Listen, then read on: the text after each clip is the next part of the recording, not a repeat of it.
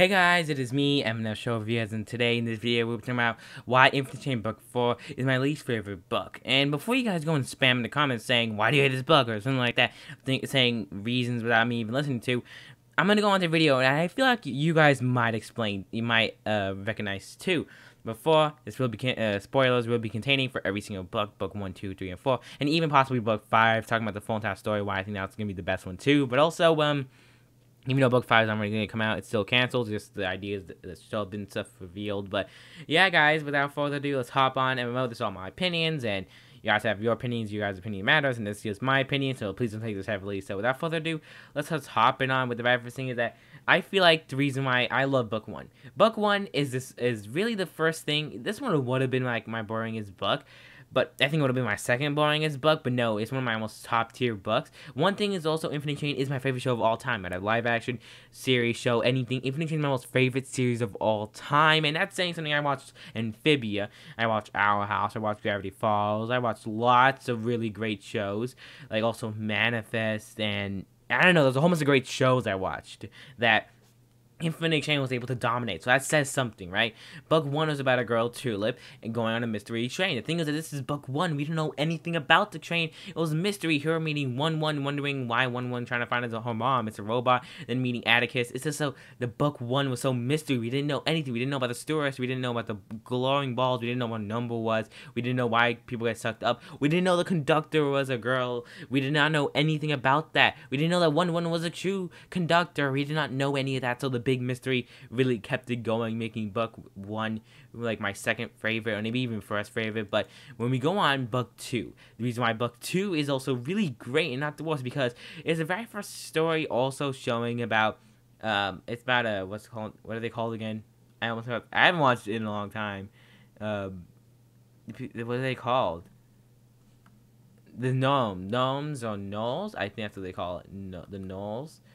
I don't know what they call them. I forgot the names. But anyways, it's about it's about her. I don't know her name. I know her name was Tulip from MT, Metal Tulip. I don't know. I know her name, but I forgot what they actually called her. But anyways, because it's about a story about a thing created on the train, I guess. I forgot the name, sorry. So it was about her and how she was trying to get a number, trying to escape getting chased by these metal dudes, the reflector dudes, I forgot the name, Sally. And it was just a really great book, because now you get to also see the inside, oh, that's just book 3. But you also see the inside of the train for the first time, seeing 1-1, how he actually prints the numbers. Those numbers going into the book, talking about how the she was called a sliver, that's what she was. So seeing a sliver or train created thing actually leaving the train was so great. Seeing how the numbers are printed on, how the password to get there. It's just a great book too. Now book 3, what does book 3 have that's super special? Well, it's not even that much special, but it's really, really special because it comes back with the apex and now talking about numbers and how high they could go and how they could actually consume you and have your whole body consumed and covered in numbers. Every scene with Simon at the end. And just also those two relationships, man, the story was even really great, even though that was to do with the whole train mystery thing. The whole entire story was still seriously amazing. I love almost those story maybe the most out of everyone else.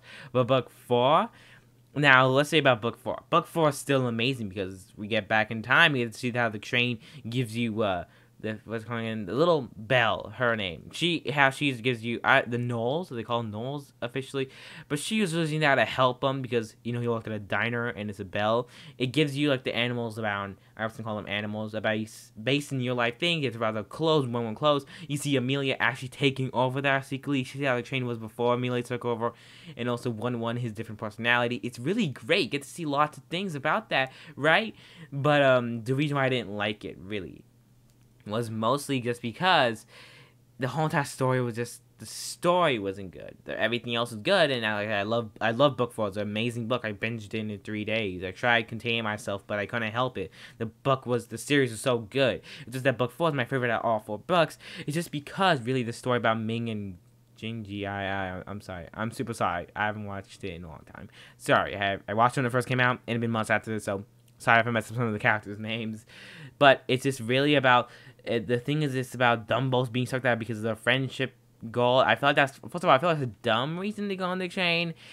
But it's still an okay reason, just the whole number thing and how the episodes were the winning chase, and it ended up both of them going home. It felt like a good among, I mean, not good Among Us, a good Infinite Chain plot. It's just about them going down. It's kind of a weird reason. And the episodes weren't as interesting. It was really, really interesting. I liked it, but it wasn't that much stuff going on really because it was supposed to be a calm book. Like he said, it's meant to be a calm book, not an interesting thriller book like the past three. And book 5 was supposed to be that, but yeah, so that's just my excuse. Tell me guys in the comments below. I still love Book 4. It's an amazing book. You said all mine. It was the least favorite. Tell me guys in the comments below what's your least favorite book. And I'll see you all in the next video, guys.